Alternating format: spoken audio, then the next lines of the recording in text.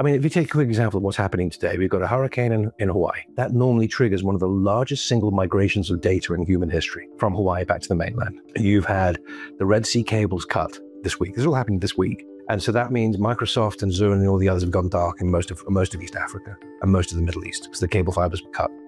You have the ongoing conflict in Thailand and Cambodia, which by all accounts, public domain, was triggered by a cyber attack. And that's just it. Data is so valuable. It's so fragile, though, at the same time. Right. And the more of our human societies run on it, we just need a backup. I always often talk about the Library of Alexandria, right? A data loss so bad 2,000 years ago that we still talk about it today. Yeah. And that was what caused by Julius Caesar's troops in the Roman Civil War. Because our infrastructure is built to meet demand.